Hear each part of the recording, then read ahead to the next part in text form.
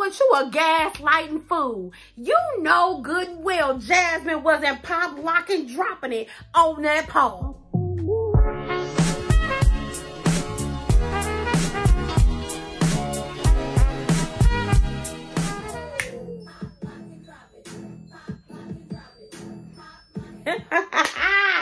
What's going on, beautiful people? Baby, shout out to Huey. Honey, that was in my club days. You couldn't tell me nothing on a good Tuesday, Friday, and Saturday. Hell, I was childless and out of college. But listen, y'all gonna be honest with me on this episode. Y'all know damn well Jasmine stiff ass was not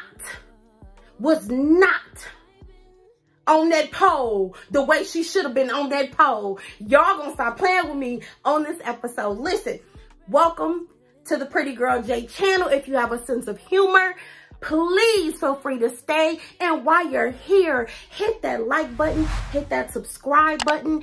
And again, my name is Carla. For those who rock with me every single week, welcome back, family. How are y'all? Gang, gang, gang. All right. And if you're good and you're okay and life is treating you good, I want you to hit the like button too, as well as subscribe. And y'all don't forget to hit the bell notification. All right. We are coming to an end of this Married at First Sight journey. Yes, Lord. Thank you, Jesus.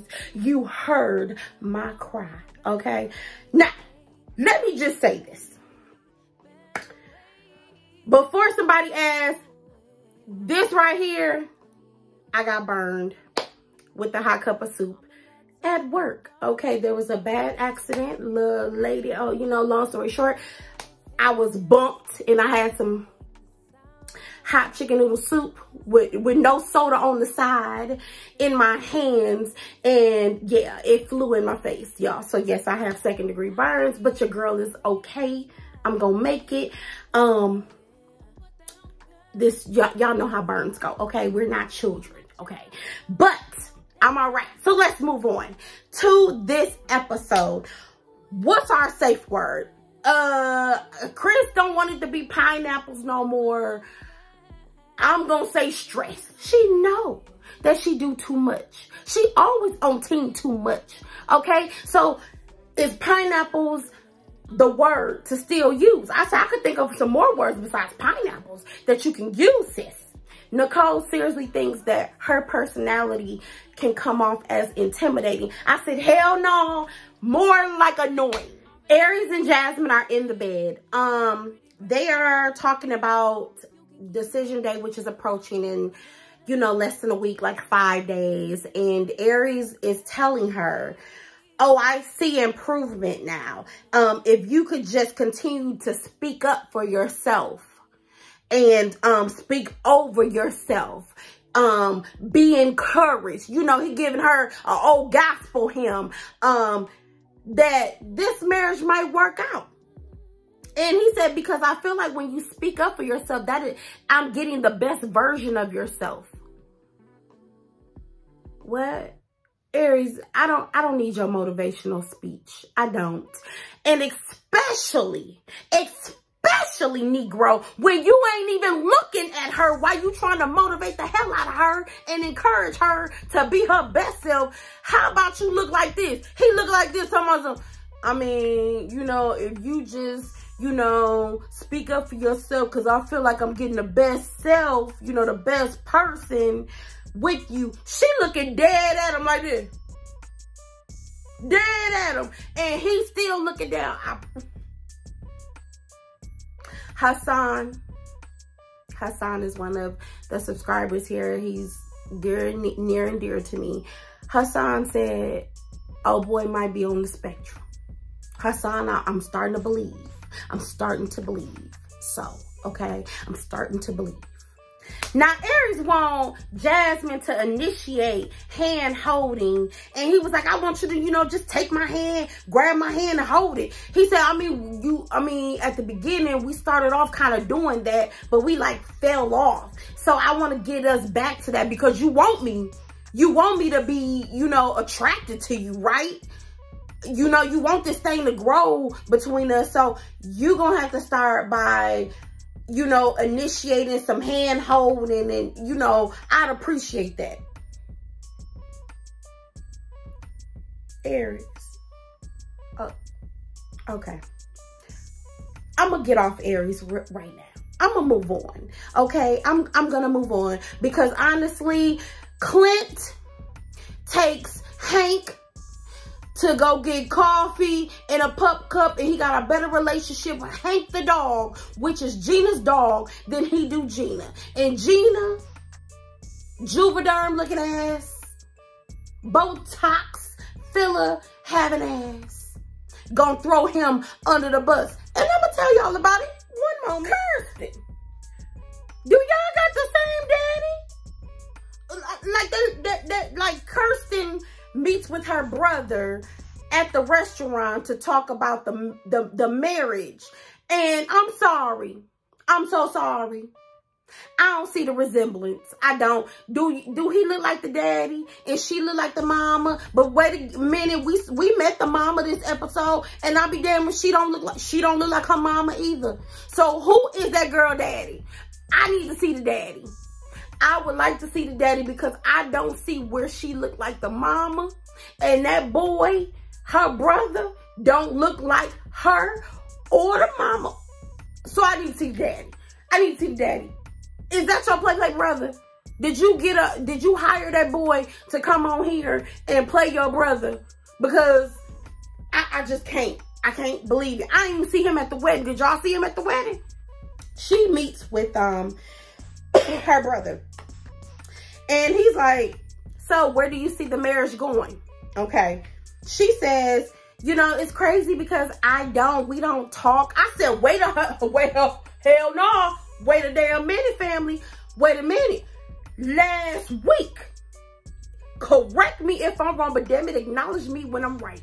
Last week, your husband, Shaquille, said that you keep his ass up to 2 and 3 a.m. when you know it's a work night for him. When you know he got to go punch the clock at 6:30 in the morning. You know he got to be at his job. You stay up talking. So what the hell are y'all talking about? Because you asking questions like, what are we going to do? Where are we going to live after decision day? Where's the marriage going? You're asking questions that your ass should have been asking while you kept him up. Want to talk and have these deep conversations. What you was doing at 2 a.m.? What's going on? She says, Kirsten tells her brother, I don't feel emotionally connected to Shaquille. Okay.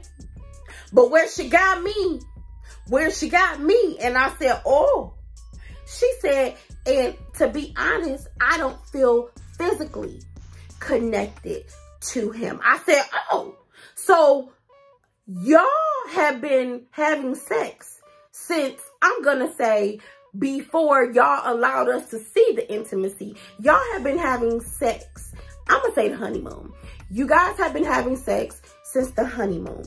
The day he was dirty grinding and dancing with the instructor, you caught a little itch, and y'all been at it since then. Now you're not physically or emotionally connected. Okay. And she says it's just not enough touching. It's just not enough connection. Okay, I can kind of see that.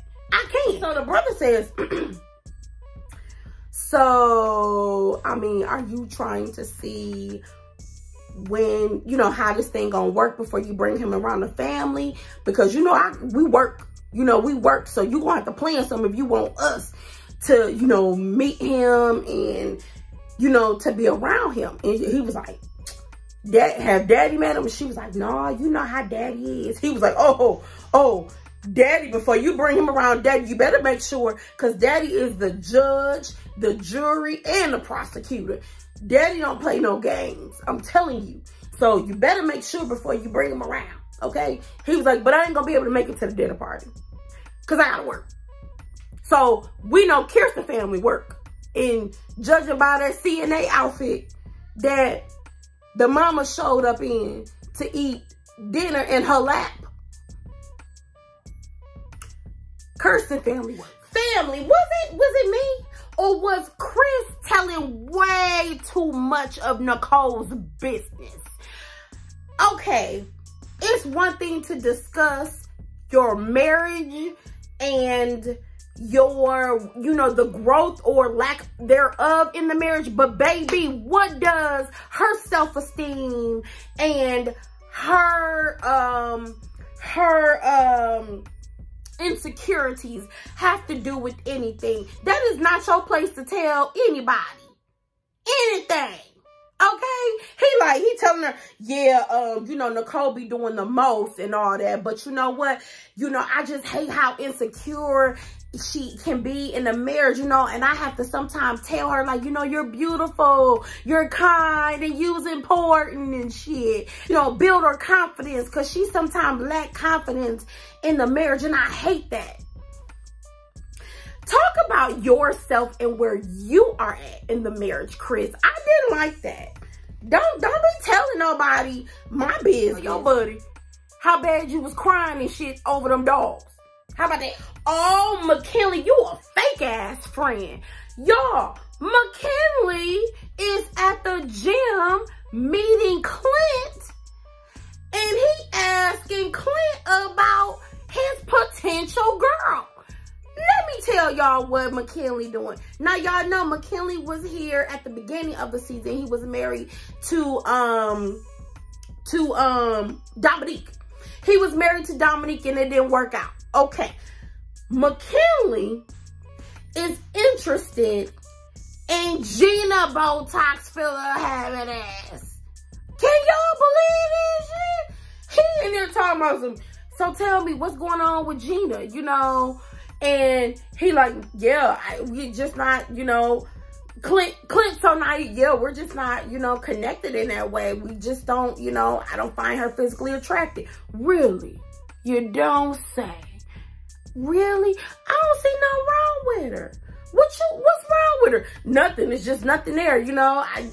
Clint is like, there's nothing there. I just don't find her attractive. McKinley says that's surprising, because I think Gina is just a wonderful girl. And you know what?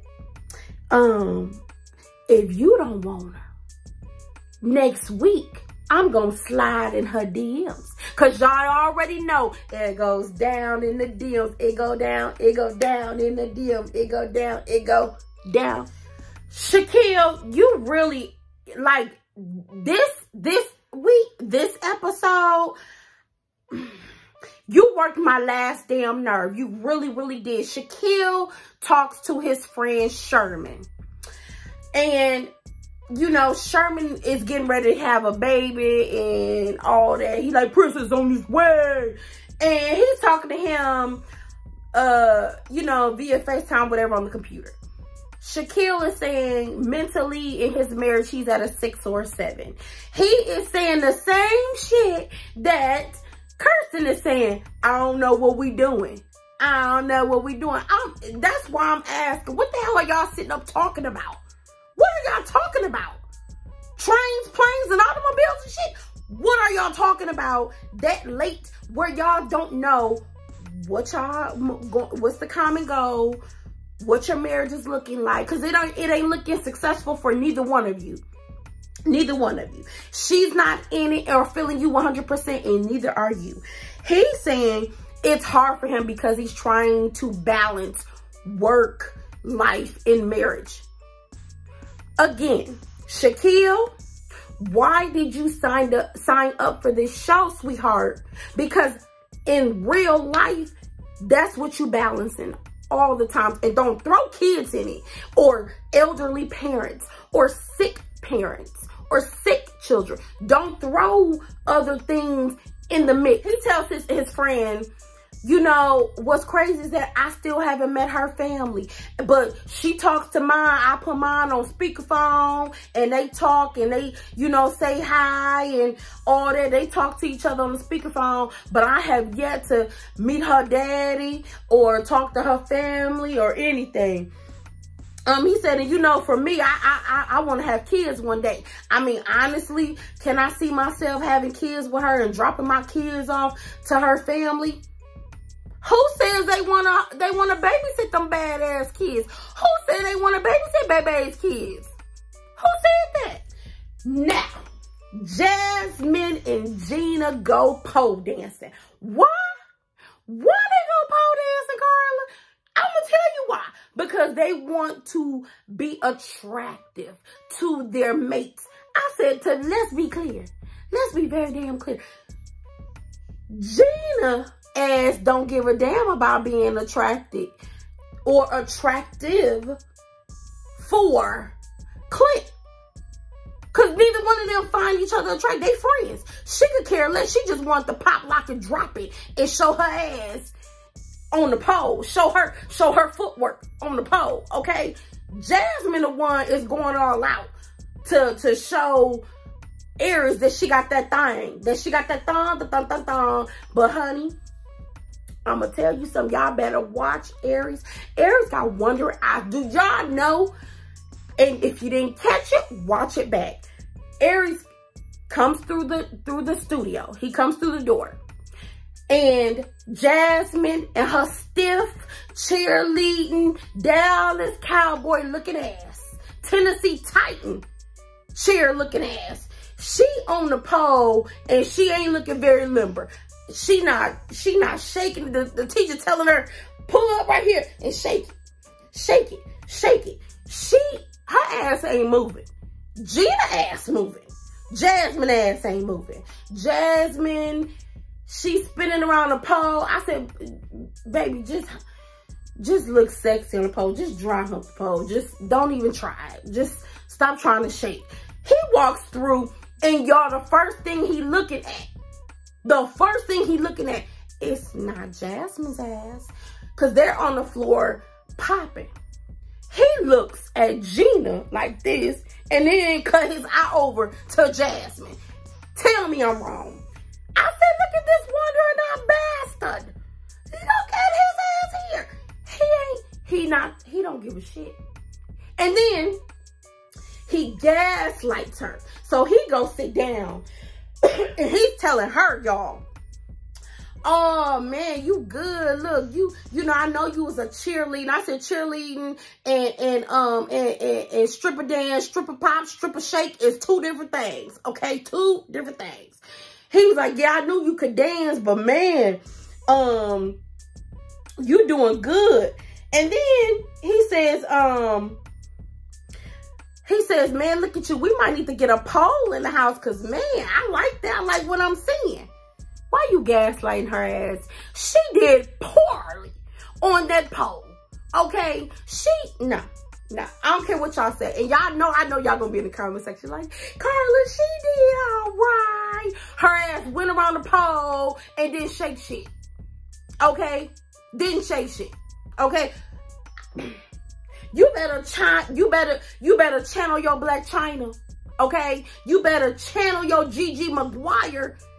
You better, come on, you better channel, hello, somebody. Shaquille, shut your ass up. Shaquille is talking to Kirsten. Kirsten tells Shaquille, I'm going to have a dinner party and, you know, so you can meet some of the family. Shaquille says, instead of him saying, oh, great, I can't wait to meet your family, and leaving it alone, oh, no. This bald head ass boy gonna say, okay, so, like, what's taking them so long? Like, they not curious about your marriage? No, they mind their damn business and go to work. What the hell is your family doing? Sitting there eating crawfish? So I'm just trying to figure out what took them so long. Like, is it because you're unsure of the marriage, or because they're that busy? Because I just feel like people make time for what's important to them. Look, I'm gonna say this nice as I can. Your motherfucking marriage is not a priority for anybody in her family, and it really shouldn't be, okay? They are letting this girl live her life. All right, and you should be living yours. You should not be worried about meeting her family until she ready, okay? But since you so busy trying to come down on her about meeting her family, what did she say to you? Well, Shaquille, they work. So this is the best time that they can come. They work. Okay, so my mama gonna come and that's where it's gonna be, because my brother can't come, he at work. Okay, can't get off, he ain't got no PTO days or nothing in his bank. Okay, because she started complaining. She said, you know, Shaquille, you act like you don't even want me. You act like you don't want to be in this marriage. You come through the door and you don't greet me. There's no hug, no kiss, no nothing. And then they roll the tape. And day 10, he walks through the door, walks past her ass. And she's like, hey, did you want some salmon and rice? I cooked. He like, no, thank you, I'm good. Okay, day 7, he do the same shit. 7 days ago, he do the same shit. 2 days ago, he's sitting there at the counter, y'all. Sitting there on his phone, and she's sitting next to him, and he ain't saying shit to her. His ass gonna say, I didn't know it was an issue. I didn't know it was a concern. To walk through the house like that, Shaquille? To walk through an apartment that your wife is in and not come through the door like, Kirsten, baby, hey, hug, kiss, how was your day? Now that I know it's a problem, I mean, I'll fix it. What?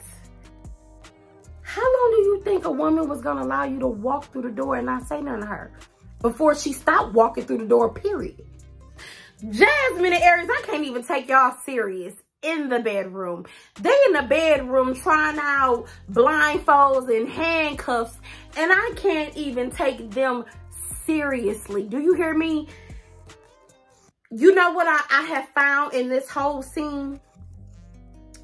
Airris wants to be dominated. Airris wants a woman who is assertive and she's a lady, but in that bedroom, she is assertive and she can handle him. And she, you know, she puts her foot down on what she wants. That's not, Jasmine is not that girl. Jasmine, I don't know if it's the PK, the preacher's kid in her.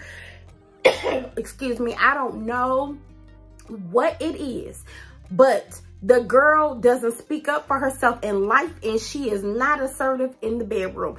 Airris wants her to slap him.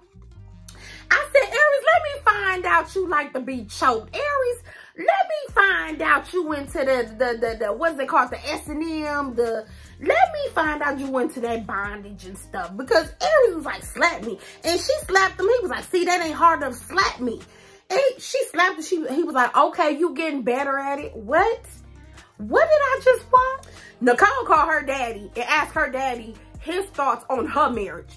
And I'm like, I don't understand. If these people ain't been there, if they ain't chimed in the midst of it, what they chiming in for now? But okay.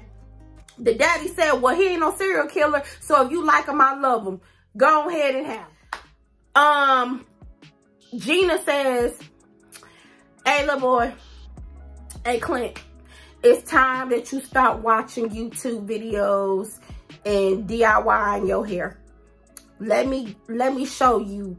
Let me go ahead and get you a good haircut so you can stop looking like Jesus and look more like Bradley Cooper. Okay? So she take him to go get a haircut. And she says, oh, now you're looking good. I said, to be honest, I didn't like that slick back shit. That shit looked like bank robber to me. Lord, why they playing in our faces? These fools get dressed to go to church. Shaquille and Kirsten go to church, playing in our face, talking about some fix it, Lord. Fix it, let thy will be done on earth as it is in heaven. Give us our daily bread. Baby, they was playing. Okay, they was playing. They ain't went to church and not a whole, you mean to tell me, sister Ponytail, Sister Beulah, where the church members at? Where's the pastor? Pastor Cal is failing. Where's the real pastor of that church? with that old school wood. Where's the pastor at that real church that can talk to them for real? Because they sitting in an empty church. And I know damn well somebody is at that church. Because if you ever been to a black church, our asses don't never go home. This part of the episode, baby, I hollered. Y'all, Jasmine says, come on, Airris. Let's go see a damn medium. Have you ever got a reading? Airris said no. I said, oh Lord. I said, get the Tyler. Go get Tyler, Lord. This lady says, they sit down, the lady says, write your name. Write your name on the paper. Baby, they get the right name on the paper. They get the right name. Jasmine Airris. Oh, she says, looking at the energy of your handwriting. Airris, the energy of your handwriting is confusing. You're confused about a lot of things in your life, okay? And Jasmine, looking at how you write your letter J, your handwriting is strong. J is strong, but you fear so much. I said, get the hell out of here. Now, y'all, in order for them to film this medium, they have had to get permission, which means she know why they there and what the show is about. Y'all stop playing in my damn face with this geeky stuff. Stop it. Your spirit. You know, I feel a spirit of you being guarding. And this man, Airris, that's sitting next to you, I want you to know he wishes you well. He damn sure do. Bye-bye. He wishes you so much success. But baby, it ain't with him. So the meeting continues. Airris, what do I have to say about you? I see a woman holding a little childish ass kid's hand, telling him don't touch her damn hot ass stove no more. Who is that woman? Who is that? He said, my grandma. My grandma. Okay, well, your grandma's telling me she like Jasmine and she wants y'all to have some babies and she wants you to grow your ass up because you have an old soul. I said, I don't get that old soul. Now, median, old soul where? Where? Okay. Then she says, Holy Spirit, activate, activate, activate. Holy Spirit, activate. Jasmine, this man you're attracted to, he is very immature, very. But his heart is good. His heart is good, but he's so damn immature. He is. And you know, y'all both have high energy. You both have high energy, but you're uncomfortable with each other. You're uncomfortable, but I see good things happening for you in the future. I really, really do. Y'all, when I tell you this media was playing games in our damn faces, baby, I was laughing.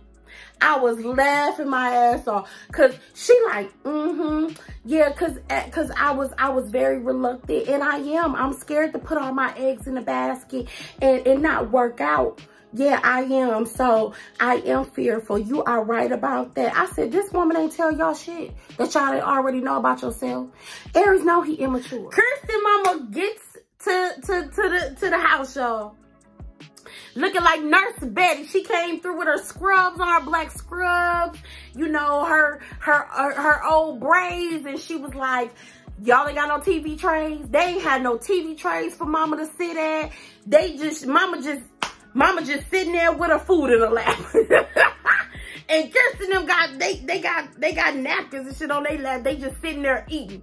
I said, they'll at least invest in some TV trays in this little apartment y'all got for Jesus. So mama sitting there eating. Mama says, how's the marriage going? Mama says, how is the marriage going? Okay, Kirsten tells our mama and Shaquille, I just don't know. I don't want to just be existing in this marriage. I want it to thrive, and I just don't know where we stand. It's kind of hard. So mama said, okay. She let her talk. Then she said words of wisdom. And I love what the mom said. I do. She said words of wisdom. Let the expectations go. She said, he ain't gonna look, do, say everything in the way you want him to look, do, say. She's not going to look, do, say in the way you want her to. It is not going to happen. If you are expecting something from each other, it won't ever happen the way you want it to happen. Let the expectations go. She said, start living and stop expecting. And I said, those words are, mama. Now Pastor Cal and Juicy Face show up at the end of the season to check on Gina and Clint. I said, what in the hell? Juicy Face, hello, 36 pieces, quick weave, hair weave killer, show up. And she getting mad. She asked Gina and Clint, hey, how's everything going? I'm here to check on you, okay? So, did you guys do the exercises I told you about? Gina said, she looks at Clint. Clint says, I mean, we've been getting pretty close. We're okay, you know, it's friendly vibes. She said, I told you guys to watch a movie and shit. Did you watch the movie? Did you watch a movie? No, we ain't watched no movies. No, we ain't have time for that shit. No, we ain't watched the movie. She said, well, what? Well, why am I here? Why did I come last week and tell you guys to do these things if you're not gonna do them? See, I know damn well you ain't got an attitude. I know, Dr. Pepper. You don't have an attitude about them not doing what you told them to do at the end of the game. You got your damn nerve. They are not attracted to each other. And if they keep telling y'all this and y'all not listening, I don't get it. So Gina chimes in. She says, I'm sorry, my feelings still have not progressed. We on a friendship level. Ain't nothing moving between us. We don't see each other in that capacity. So basically, you're telling us, and they're basically telling you experts, we will not be saying yes on decision day. We will be saying no and going our ways, our own respective ways, and meeting and dating other people. They basically told us they're done. They tried to be friends, and that's all they're getting. Okay, they're not attracted to each other. I don't know why Dr. Pepper and Pastor Cal are not listening, but they're pissing me off this season because they have not been listening. So Dr. Pepper says, so, okay, can I ask, what was all the touching and kissing about on your wedding day? Did this bitch really just ask that shit? Did she just ask what was that all about? I said for sure. For sure. Clint said, I mean, that's what people do when they get married. It's expected of them to hug, kiss, dance, and show some sign of affection. We were just putting on for the cameras and, you know, for the show. I ain't feeling her, she ain't feeling me. Okay, we did what we did because people expected us to do these things at the wedding.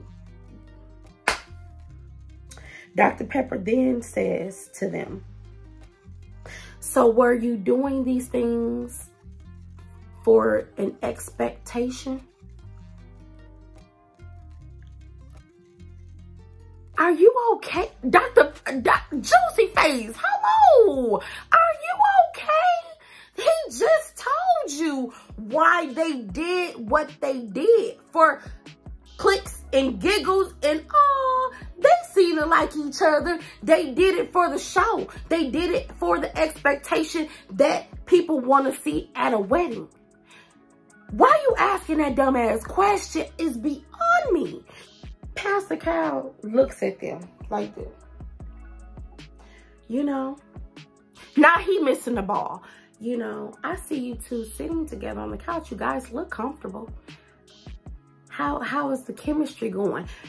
I was like, neither one of them are listening to them. I'm hearing clearly what they are saying. What Pastor Cal asked them was, so what you want out of life is not compatible. Is that what you're saying? That's basically what they're saying. They just ain't saying it the way you want them to say it. They're saying it in a around the world type of way. They're saying, no, we have some commonalities. You know, Clint kept saying that we have some commonalities, but we just don't see it for each other. But I'm gonna tell you how his feelings got hurt. And he felt bamboozled. He felt like he was thrown under the bus by Gina. Gina starts to say, we have no physical attraction. He was cool with her saying that because it's true. But then he says, you know, like he's the life of the party and he's weird and quirky. And, you know, that might work for some people, but it's just something I'm not attracted to. And then he says, it's like I got secondhand embarrassment. He was like, oh, okay. Basically, this is another time, Gina, you could have kept your damn opinions to yourself. Secondhand embarrassment because of his personality. He's just weird, and I call secondhand embarrassment. I'll admit that I haven't, you know, I cook. She said, yeah, you cook for yourself. You don't cook or make a special meal because I am your wife and you intentionally want me to have a meal that I love. You're cooking because your ass is hungry. And he was like, well, I agree. I mean, I haven't been perfect in this. I haven't always been intentional in the marriage and viewing you as a wife. But see, Clint was still hung up on the fact that she got secondhand embarrassment from him. And that's where he felt like, you ain't told me that, but you gonna get on TV in front of these experts and tell them that you embarrassed by my ass and you don't want my ass. Oh, okay. Okay. And says, I just felt like she just sidelined me. You know, like, what did I do to her? Like, I'm embarrassing for her. And he was like, I'm sorry. I just can't get past what she just did to me. And I'm like, okay, she did it. Now what? That was the end of the episode. You guys, thank you for listening. Thank you for watching and all this foolishness. I'm done. Please don't forget to like, comment, share, subscribe. Let me know what your thoughts are about the episode. Woo! Child, I think we got like 2 or 3 more episodes until decision day. I'm looking forward to it, all right? I'll see you guys very, very soon. Don't forget to drop your comments below on what you thought of this episode or the characters in this episode, okay? I'll see you guys very soon. Thank you for watching. Love you guys. Gang, gang, gang.